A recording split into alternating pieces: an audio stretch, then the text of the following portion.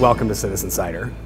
Citizen Cider is proudly made with fruit grown in Vermont and New York. There's always been a grower at the table. I'm certain that it's why growers want to work with us. We've built a business that is considerate of what it means to be a farmer.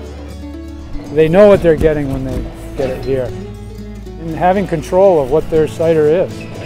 They've had that right from the start. They know every batch that's made and keep track of all the apples that go in, and that's part of the pride in the product. Citizen Cider has never been made from concentrate, and it never will. It's an inferior product. I mean, it's a rough process to take freshly pressed apple juice and then make it concentrated. The consumer is becoming more educated, and people want to have simple things that are, come from a place that they can identify.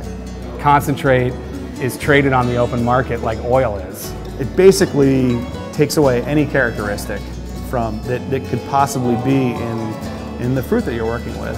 So it's impersonal, it's disconnected, and I guess on top of that, it doesn't taste as good. This is a farm that's been in the Champlain Valley for a really long time.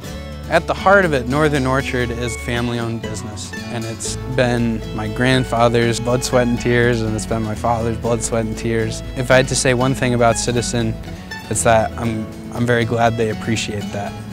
Our apples are all pretty special. We know where they're coming from.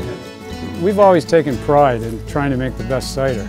Citizen Cider is a reflection of our values. They're thinking about the whole big picture, not just making their cider, but how it affects everybody else.